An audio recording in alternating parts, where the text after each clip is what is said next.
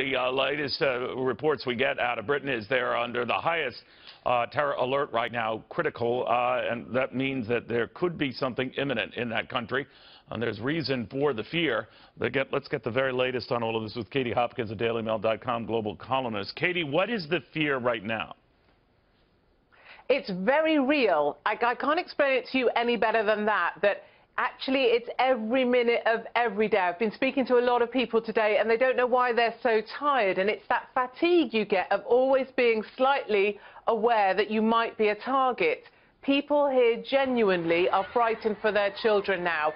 I've had a lot of emails from mothers, from fathers saying, I don't want to go out. I won't take my child to the mall this weekend.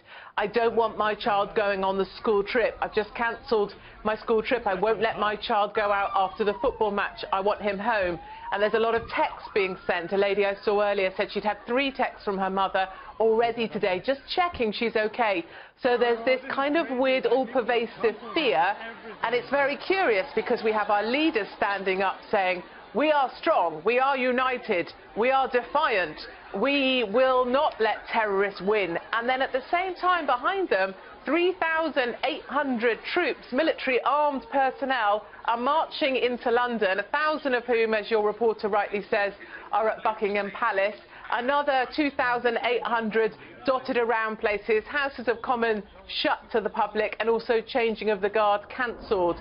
I saw a group of school children today, I think they were French kids, piling off a bus, and I wanted to shout at them, you know, break up, run away, you know, split up, don't be all in one place. I'm genuinely frightened for people, and you see soft targets everywhere. And that's very much what the terrorists have managed to achieve by attacking our children, by killing an 8-year-old whose mother's still in a coma in hospital and doesn't even know her child is dead yet.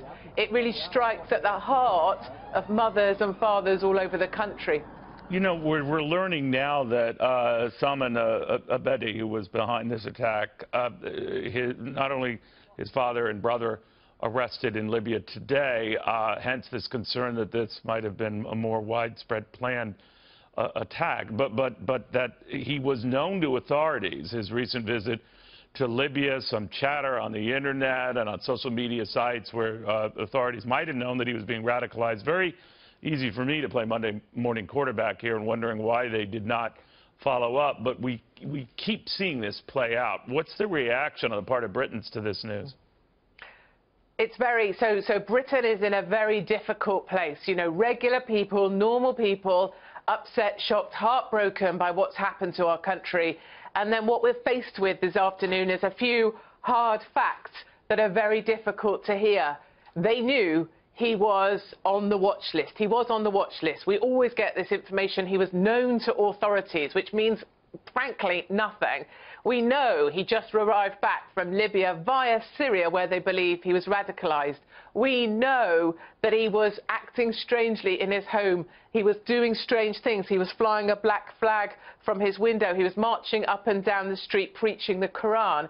We know this attack was going to happen quite possibly, and we did nothing about it. We let him walk into our country. We say we will stand up to terror, but in this case, it feels like all we did was put out the welcome mat.